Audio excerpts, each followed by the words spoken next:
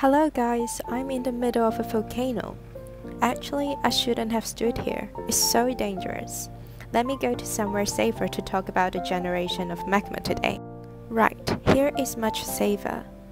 This is the man that I'm gonna talk about, Norman Bowen, a Canadian geologist who suggested that magma is basaltic and is created by partial melting of periodotite in the mantle. But what is periodotite? I'm sure you can get a lot of definitions on the internet, but I would like to tell you the composition of it, then you will know the relationship between periodotite and magma.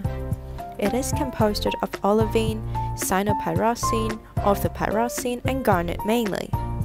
Many researchers believe that the mantle is composed of leusolite, so let's call the primitive magma as leusolite. If we continually melting leusolite, we will get Herzbergite.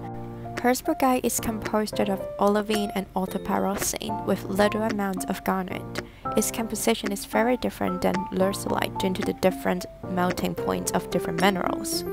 If you guys would like to know more about this, please check out my Instagram account. I have posted Bowen's reaction series on there before. In order to make dunite, we need 40% of melting from Herzbergite. Dunite is mainly composed of olivine, as olivine has a really high melting point compared to other minerals. And this is how we generate magma from periodotite in the mantle.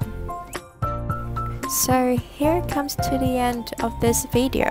Hope you guys like this. Don't forget to comment, like, and subscribe.